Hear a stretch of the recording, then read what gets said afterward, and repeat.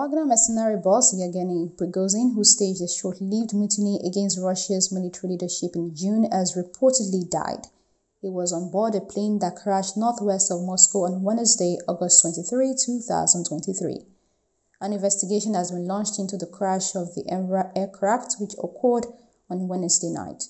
According to the list of passengers, among them is the name and surname of Yevgeny Prigozhin. There were 7 passengers and 3 crew members on board the private Embraer jet when it crashed near the village of Kuzenkino in the Tver region on Wednesday, according to the Russian Ministry of Emergency Services. All on board were killed, according to preliminary information. The ministry said, adding that they are conducting search operations. Among those on the plane were Utkin Dmitry, a trusted lieutenant of Prigozhin since Wagner was formed, and Prigozhin's senior aide Valery Chekalov, according to a list of passengers shared by the Russian Aviation Agency.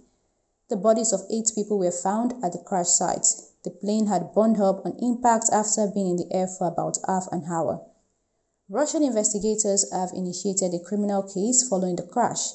The Russian Investigative Committee had said that a team was on the way to the scene to establish the causes of the crash. The crash comes months after Prigozhin launched a brief rebellion that posed an unprecedented challenge to Russian President Vladimir Putin's authority before it was suddenly called off in a deal that required the Wagner chief and his fighters to relocate to Belarus. Meanwhile, United States President Joe Biden, while speaking with journalists, opined that he was not surprised that the Wagner boss was targeted. He further suggested Putin may have been behind the crash.